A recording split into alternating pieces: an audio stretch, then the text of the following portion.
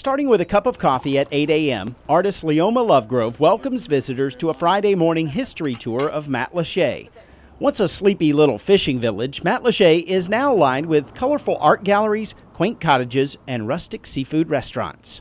This little canal here is, you can see it's all lined by mangroves. We protect our mangroves. It's hard to miss Leoma traversing the streets, literally stopping traffic at times.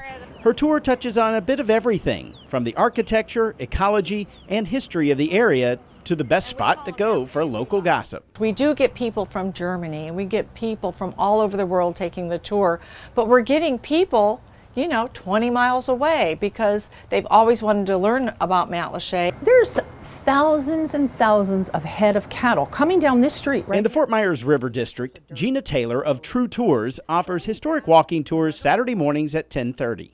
So it's fun to come into the city and see what the city has to offer from a cultural perspective, from a restaurant and bar perspective, entertainment, social opportunities, and of course I can't keep my hands off history.